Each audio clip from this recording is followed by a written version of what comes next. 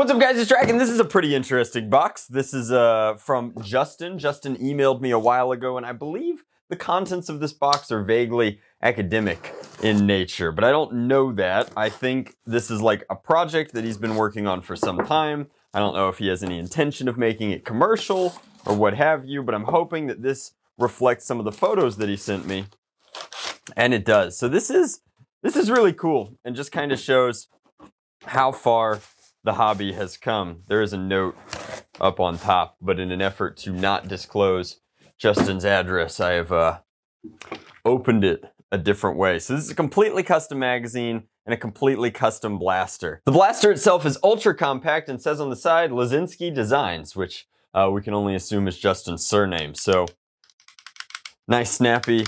Ooh. All right, this is very exciting.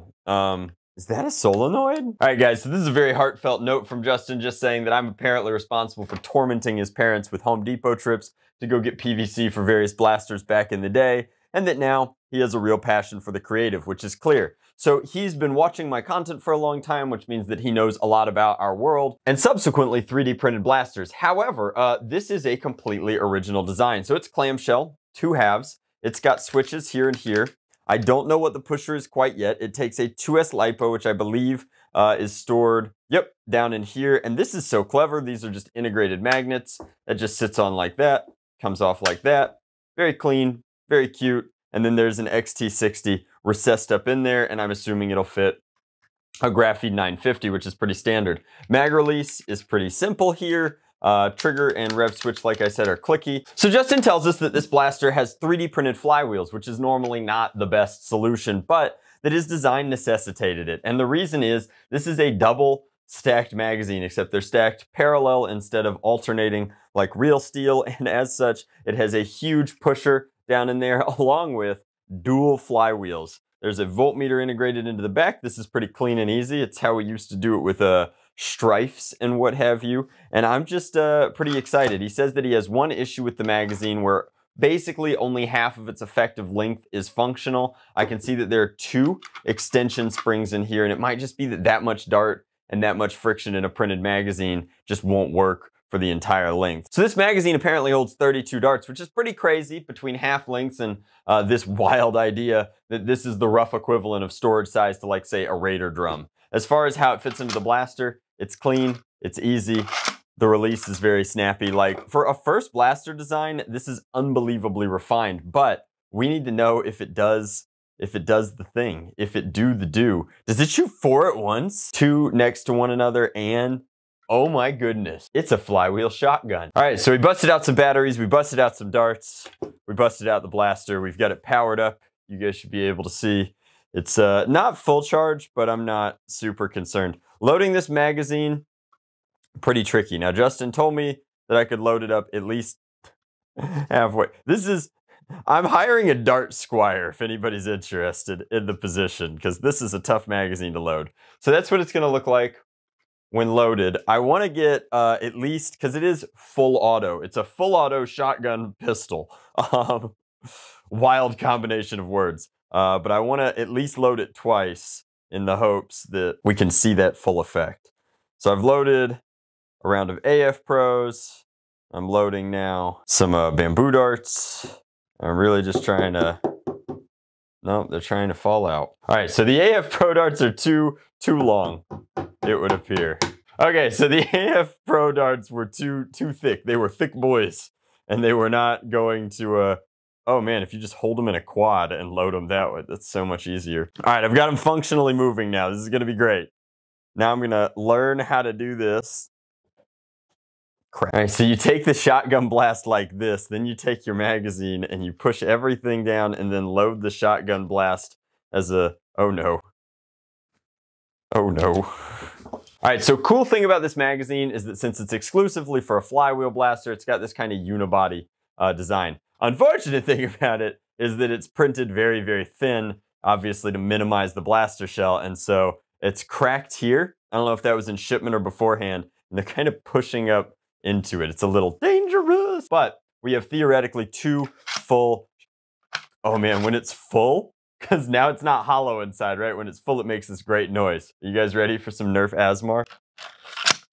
It goes like thwunk. Anyway, all right, so we're gonna fire off 2 shotgun blasts, and this is pretty cool. Rev switch is a little tiny.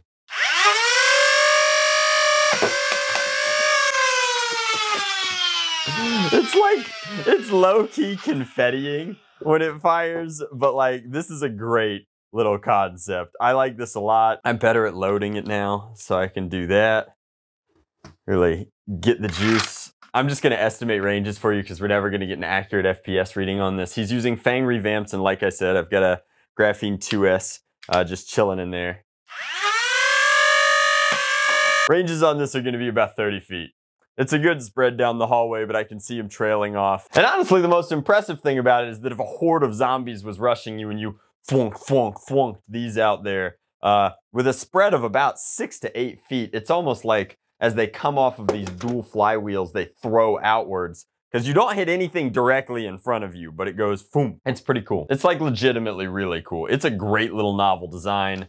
I don't know why nobody's thought of doing something this crazy before. It's unfortunate that I'm making this video on my channel because in 2 years, Hasbro's gonna make a significantly worse version of it, I'm sure. But I think that it's very novel, and just to kind of finish the video up, Justin says that it should be relatively easy to show you guys the internals. So we're gonna break that down. I wish we had more. Oh no, this is cracked too. Justin.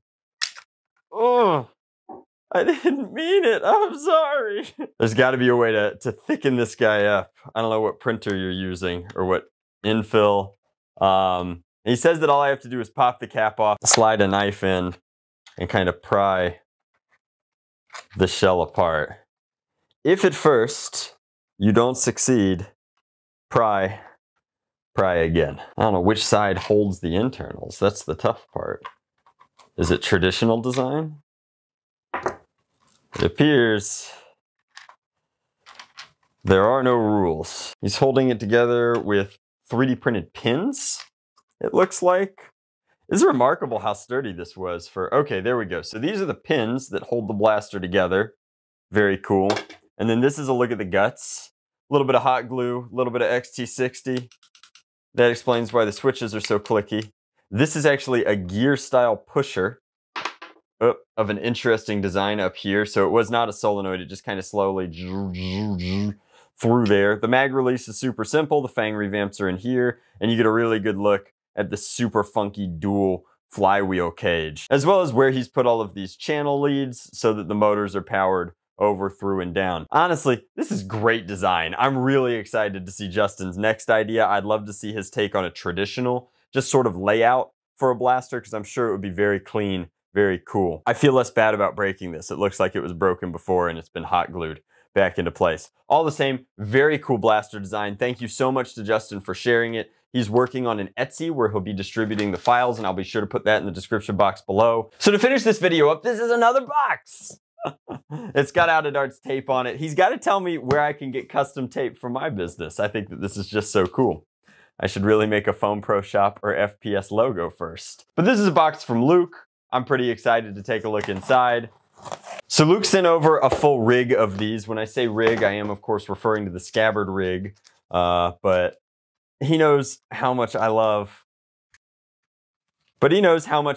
this particular kind of design choice. And so I'm hoping this is what he's, oh yeah. So Luke is a longtime distributor of worker products, and as such, they've given him the chance to start getting some exclusives in. And this is a terrific exclusive. These are custom, I guess, or exclusive to his store, outofdarts.com, red Talon mags, and they are so slick. I really dig them.